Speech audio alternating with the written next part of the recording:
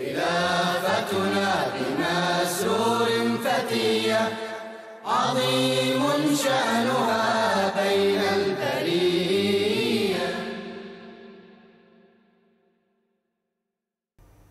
Assalamu alaikum and welcome to a new episode of Beacon of Guidance. This series will be a compilation of questions and answers given by our beloved Hazur, Hazrat Mirza Masroor Ahmad. May Allah be his helper. The questions are from various virtual mulaqats and compiled letters from MDs all over the world. Let's now turn to the United Kingdom for our first question. On the 4th of September 2021, beloved Hazur blessed Majlis Khudam al-Ahmadiyya UK with a virtual mulaqat, where His Holiness was asked one proof of the truthfulness of the Ahmadiyya Muslim community. Let's take a look at the response. My question is, if you were to give one unequivocal proof for the truthfulness of Ahmadiyya, what would it be? You see, for different people, you have different arguments. If a person who does not believe in the existence of Allah Ta'ala, you will first have to make him realize that God does exist. Right? A person who is a Muslim and have Muslim background, you will have to give him a different proof that these are the prophecies of the Holy Prophet ﷺ for this age and they have been fulfilled. And this was in the Holy Quran even, that the Mahdi and Messiah will come in the latter days. For a Christian, you will have a different answer. Make them realize that the person who was to come is not the same Messiah, Jesus Christ, who will descend from heaven, but it will come from among the Muslim Ummah. So there are so many different proofs, but we can say that the Holy Prophet ﷺ also prophesied one heavenly sign, and that was the eclipse of sun and moon. And that will be a sign of the advent of the promised Messiah ﷺ. This was a sign foretold by the Holy Prophet ﷺ. And that is what the people and the other Muslims and other people were waiting for. Right? And it occurred in 1894 in the Eastern Hemisphere. And it occurred in 1895 in Western Hemisphere. And the claim was already there of the Prophet Messiah al-Islam. So that shows that the person who was to come had been prophesied with so many signs given to us by the Holy Prophet ﷺ and even in the Quran. But there were some heavenly signs, and this is one of the heavenly signs. And this has been fulfilled. So after having seen that, even then if we do not believe, then we cannot force anybody to believe. This is not the sign which is the man-made sign. That was a heavenly sign. And it happened. For our second question, beloved Hazur graced a virtual mulaqat in Urdu with National Amla members from Norway on the 5th of December 2021. One of the members had asked, how can we instill the love for the Holy Quran within people? Let's listen to Hazur's response.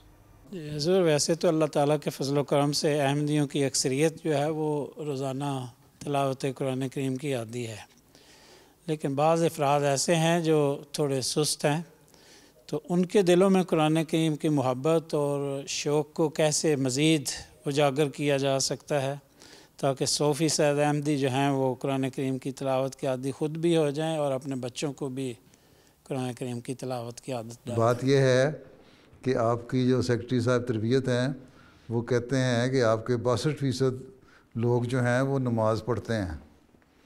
ठीक है, जो नमाज जो एक बुनियादी रुकन है वो नहीं अगर अदायगी कर रहे हैं उसकी, इसका मतलब उनके बच्चे भी नहीं पढ़ते होंगे, उनको देखा देखी, या अगर पढ़ते हैं लोग तो 5 नमाज़ों के बजाय 2 या 3 नमाज़ें पढ़ लेते हैं, उनके बच्चों पर यही असर होगा। अब किसी ने अतफाल में से किसी सवाल किया किसी बच्चे से, बच्चे दिन में कितनी नमाज़ें होती हैं इस्लाम में? उसने कहा 3। उन्होंने कहा तुम्हें किसने बताया? कहता मैंने तो अपने अब्बा को इतना ही पढ़ते देखा है। या मस्जिदों में जमातें जमा हो गई तो बच्चे को ख्याल हो गया कि शायद मस्जिदों में नमाज़ें मौसम के लिहाज से जमा हो जाती हैं, इसलिए 3 नमाज़ें ही होंगी। हालांकि ये तो इंतहाई सूरत में नमाज़ों का जमा होने की जो मौसमी हालात या वक्त के हालात हों उन दिनों में होता है। जब खुला मौसम होता है उन दिनों में 5 नमाज़ें अदा करनी चाहिए ताकि बच्चों की तरबियत सही हो। तो बात यह है कि जब बुनियादी चीज़ जो है नमाज है उसी की तरफ तवज्जो नहीं तो कुरान करीम तो फिर बाद में आती है ना बात। तो वो आपने मुसलसल तवज्जो दिलानी है, तवज्जो दिलाना ही आपका काम है। उनको कहना ही एक इससे तुम लोग कुरान करीम पढ़ोगे तो तुम्हें कुरानी अहकाम का भी पता लगेगा। यही मैं बार बार अपने खुतबात में तकरीरों में भी कहता रहता हूँ, कुरान करीम पढ़ो, कुरानी अहकाम आपको पता लगो। अपनी मीटिंगों में भी ये बताता रहता हूँ, अगर वो सुनते हो प्रोग्राम कि उसी से तुम लोगों को फिर पता लगेगा कि अल्लाह ताला ने क्या हुक्म दिए हुए हैं। तो अगर वही नहीं हम पढ़ रहे, एक बात जो आयतनामा हमारे सामने है उसी को हम पढ़ नहीं रहे तो हमें पता क्या लगेगा हमारे मकसद क्या हैं, हमारी फ़राइज़ क्या हैं, हमारी ड्यूटियाँ क्या हैं।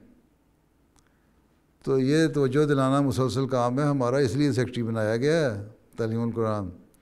वो आप करते रहें, प्यार से समझाते रहें, तवज्जो दिलाते रहें, बार बार कहते रहें।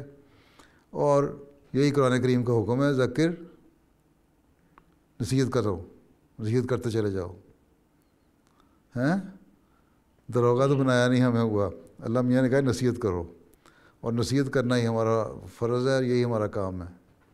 ठीक, थकना नहीं आपने, ये इरादा कर लें कि आपने थकना नहीं, किसी से मायूस नहीं होना। ये हमारा यही काम है, मुसलसल कोशिश कोशिश कोशिश और करते जाओ कोशिश। ठीक है। और अपने साथ खुदामुल अहमदिया और अंसारुल्लाह की तंजीमें हैं, लजना की तंजीमें हैं, इनको भी तवज्जो दिलाएं कि वो भी अपने खुदाम को, अंसार को, लजना को कहते रहें। तो उससे जब सारे मिल के कोशिश करेंगे तो ये कंसोलिडेटेड कोशिश जो होगी इससे आपको नताइज अच्छे बेहतर मिलेंगे।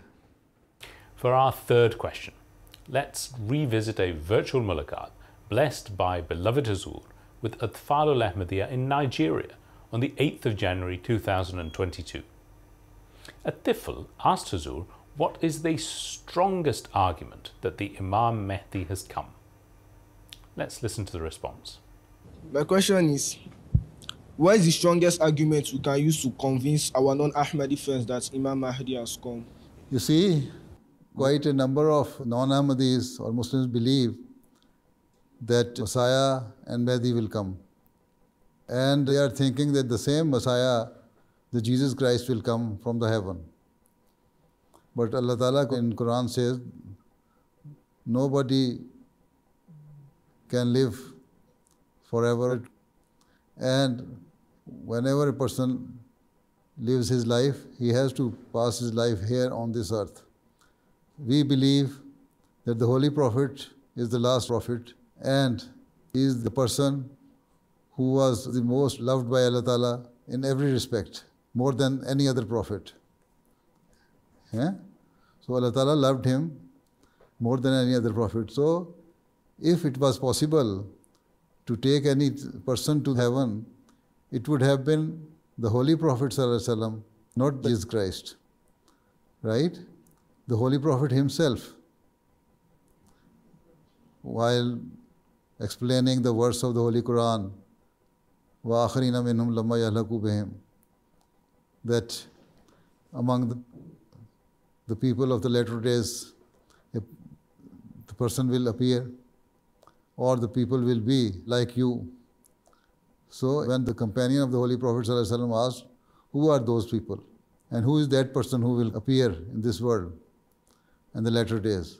When the people asked 3 times, then he put his hand on the shoulder of Hazrat Salman Farsi and said that the person from among Salman Farsi will appear in the latter days. That means he will not be an Arab.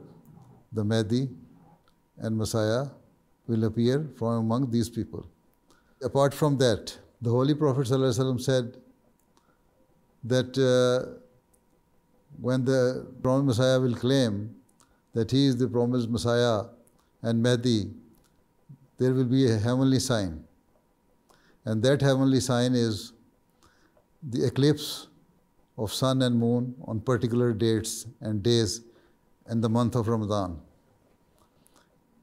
And he said that this sign has never happened before.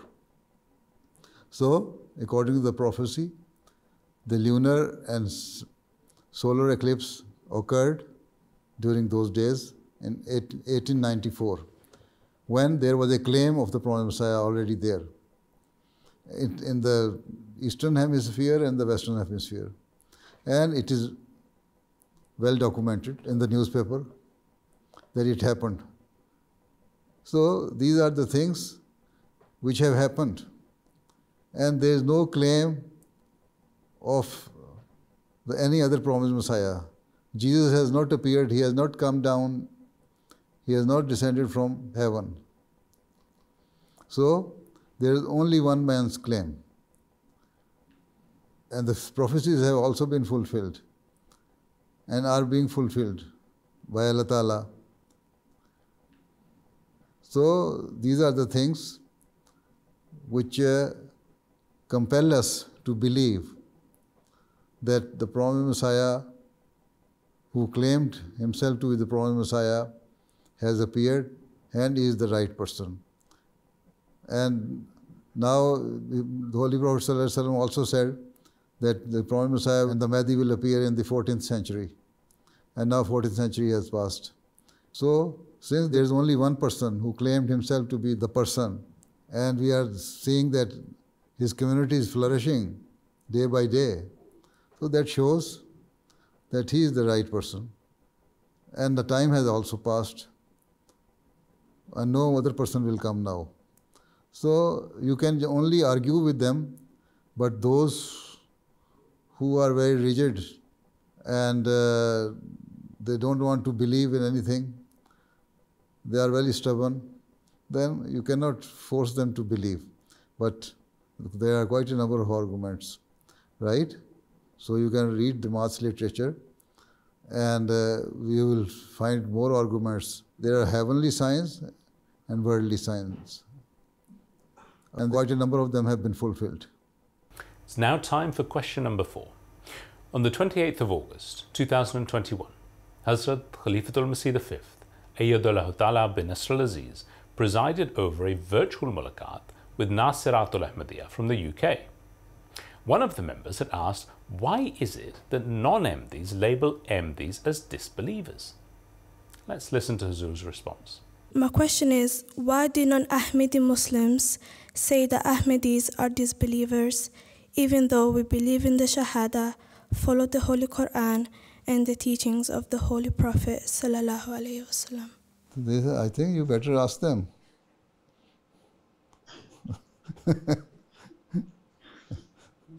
We are following, we believe in the same Prophet, we believe in the same book, the Holy Quran. We say La ilaha illallah Muhammadur Rasulullah, and all the teachings of Islam we practice. And we not only practice, we preach. And this is why hundreds and thousands of non-Muslims are accepting Islam through Ahmadiyyat. You can show your example. You can set your example before them. You tell them what I believe and what I practice. Then this is now your duty to preach and remove all their doubts. Okay? Okay. So now, you see, in Ghana, for instance, the early Ahmadis were from among Christians. Why did they accept Islam? Because they saw the beauties of Islam through Ahmadiyyat. So this is how you can preach that we are Muslims. The only difference is that you believe that the Messiah of the age, who was destined to come according to the prophecy of the Holy Prophet ﷺ, has not yet come. But we believe that that has come in the person of Mirza Ghulam Ahmad Qadian. And that is the only difference. And because of this, you say that we are not Muslims. And the other thing is that we believe that the promised Messiah, al-Islam, has the status of prophethood. Because the Holy Prophet ﷺ declared him as prophet in one of his traditions, not only one time, 4 times. Right? And they say that no other prophet can come after the Holy Prophet ﷺ. We also believe that no other prophet can come after the Holy Prophet ﷺ, but the prophet with new Sharia, with new law. But a subordinate prophet can come. And he was to come according to the prophecy of the Holy Prophet ﷺ. And even in the Holy Quran it is written in Surah Jummah that the prophet will come. So this is the difference. This is why they say we are not Muslims. They say, okay, you believe that the Holy Prophet ﷺ is the prophet, but you do not believe in the finality of the Holy Prophet ﷺ. We say we believe that he is the last of the prophets who brought Sharia. And the Holy Quran is the last book of Sharia. We believe that. We believe that there is no God apart from the one who sent the Holy Prophet ﷺ and all the previous prophets.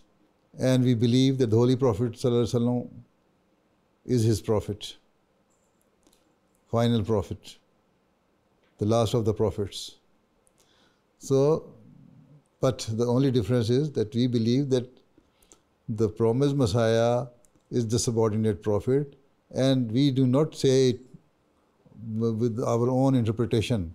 It was clearly, explicitly explained by the Holy Prophet ﷺ that the promised Messiah who is destined to come will be having the status of prophet.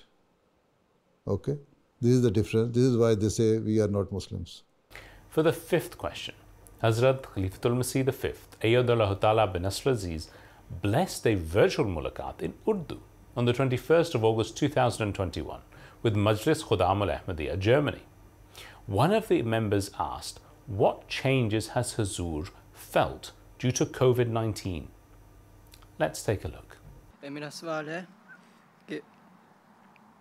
कि कुछ scientist कहते हैं कि corona की वबा की वजह से इंसान की नफ्सियात वो नेगेटिव हो रही है, असर अंदाज हो रहा है. और मेरा सवाल है प्यारे हुजूर कि आपका इस बारे में क्या नज़रिया है और इससे आपकी ज़िंदगी में क्या तब्दीली आई है? मेरी में तो कोई तब्दीली नहीं आई.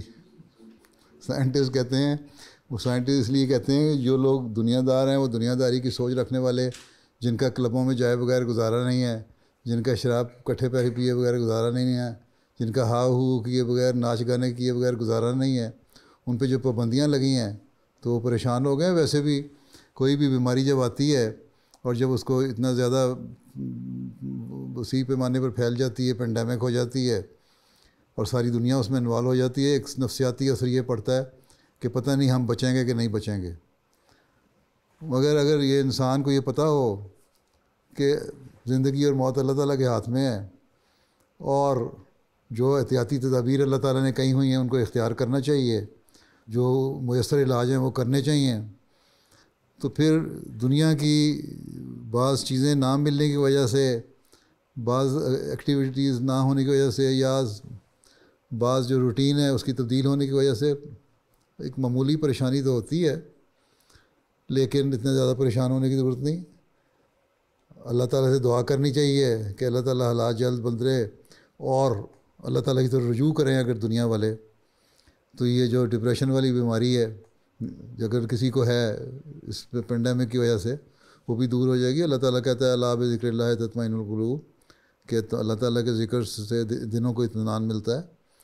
तो इसमें ज़्यादा से ज़्यादा अल्लाह की तरफ रुजू करना चाहिए, लेकिन दुनियादार इस तरफ रुजू नहीं करते, इसलिए वो ज़्यादा मुतासर होते जाते हैं. बाकी जहाँ तक मेरी रूटीन का सवाल है, मेरी सवाल है कि मुलाकातें बंद हो गई जो आमने सामने हुआ करती थीं. इसके अलावा तो मेरी रूटीन में कोई फ़र्क नहीं पड़ा. मुझे तो सुबह से लेकर शाम तक काम के बाद फुर्सत ही नहीं मिलती, मुझे पता नहीं लगता पेंडेमिक बाहर फैला भी हुआ कि नहीं है. और वो जो थोड़ी बहुत कमी थी मुलाकातों की, वो इस तरह वर्चुअल मुलाकातों से तुम लोगों से करके मैं पूरी कर लेता हूँ, हैं, कम से कम हफ्ते में 2 दिन तो इस तरह गुजर जाते हैं। बाकी मसरूफियत होती है, फिर दफ्तरी मुलाकातें भी चल रही होती हैं मेरी, बाकी ख़तों किताब भी चल रही होती है, डाक भी चल रही होती है, ये सब सिस्टम चल रहा है अल्लाह के फजल से। जमात अहमदिया के इतनी दुनिया में फैली हुई है, उसके कामों को देखना, निगरानी करना, वो वक्त का पता ही नहीं लगता किस तरह गुजर गया, बल्कि वक्त तो थोड़ा लगता है और काम ज़्यादा लगता है। मेरा सवाल है आपसे, आपको अपनी मसरूफियत मुश्किल लगते हैं? ज़ाहिर है काम जो है अगर सही तरह करना हो तो काम तो मुश्किल होता ही है, लेकिन अल्लाह ताला उसको आसान कर देता है और काम हो जाता है। तकरीबन रोज़ का रोज़ काम मैं निकाल ही देता हूँ। बाकी फिर भी फ़िक्र ये रहती है कि जो हक़ है काम करने का अदा हो जाए, अगर नहीं अदा हुआ तो कहीं अल्लाह ताला की नाराज़गी ना हो, तो इस लिहाज से मुश्किल होती है। ठीक है, बाकी काम तो हर काम अगर संजीदगी से आदमी ने करना है तो मुश्किल ही होता है, उसको मेहनत करनी पड़ती है। We'll now start the second segment of the program.